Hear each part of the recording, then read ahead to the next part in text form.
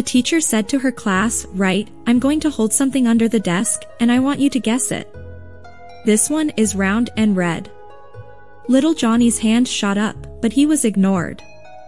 "It's a plum, miss," said a girl. "No, it's an apple, but I like your thinking.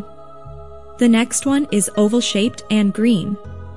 The teacher ignored little Johnny again, and a boy said, "It's a kiwi, miss." "No, it's iguana, but I like your thinking." Little Johnny said, "I got one, miss. It's stiff, about an inch long, and with a red nib." "Johnny, that's disgusting," shouted the teacher.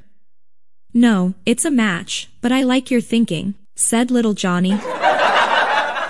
A wife arrived home after a long shopping trip and was horrified to find her husband in bed with a young, lovely thing.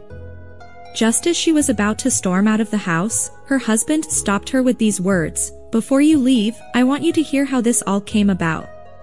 Driving home, I saw this young girl looking poor and tired. I offered her a ride. She was hungry, so I brought her home and fed her some of the roast you had forgotten about in the refrigerator. Her shoes were worn out, so I gave her a pair of your shoes that you didn't wear because they were out of style. She was cold, so I gave her that new birthday sweater you never wore even once because the color didn't suit you. Her slacks were worn out, so I gave her a pair of yours that you don't fit into anymore." Then, as she was about to leave the house, she paused and asked, "Is there anything else that your wife doesn't use anymore?" And so, here we are. If you enjoyed the laughter, hit the subscribe button for more hilarious moments.